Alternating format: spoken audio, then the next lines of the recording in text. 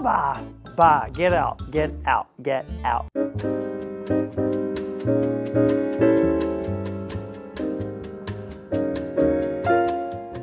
Have you ever wondered about theory? Interested in why things sound good? Well, friends, fellas, and students, I am your guy, your one-stop shop to all things theory. Hi, I'm Elijah Leon, or Eli since we're friends, and today I'm going to talk to you about theory, specifically this. Beauty the Queen! Hey, don't freak. I'll explain this, I swear. But first, how do we even get to whatever this is? This circle right here represents a much more simple progression, the 2-5-1 progression. Now, I can hear the voices. Eli, what the hell are you talking about? What are these numbers? What is a progression?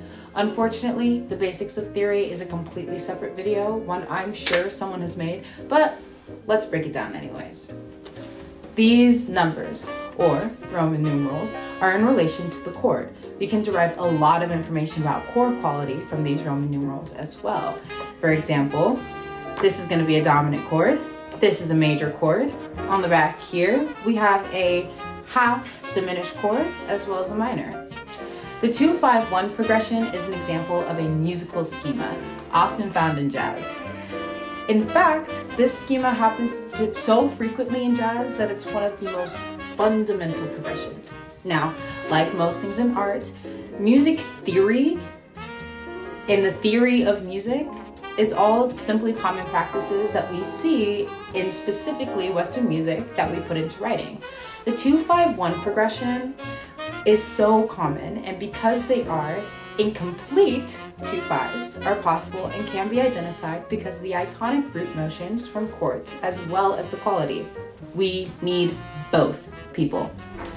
We get some more cool things involving the 2-5-1 progression, specifically the use of applied 2-5s.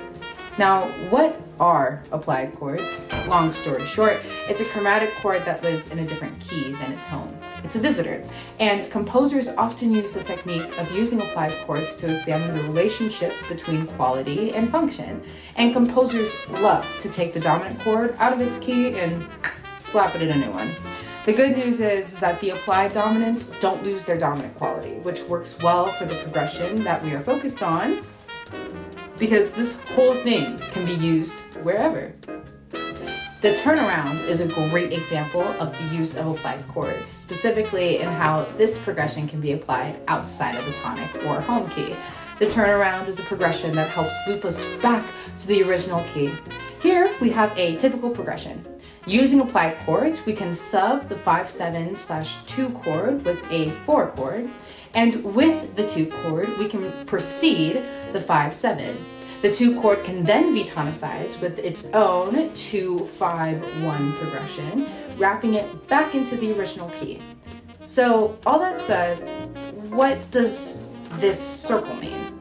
This, my fellow students, is the 2-5 space. It shows all the possible 2-5-1 motions together and also helps us visualize their relationships. We got different lines here. This one is to show the motion of the 2-5-1 progression. This one is to show that if you transpose each 5-7 chord by a fifth, you'll get to the next 5-7 chord in the circle.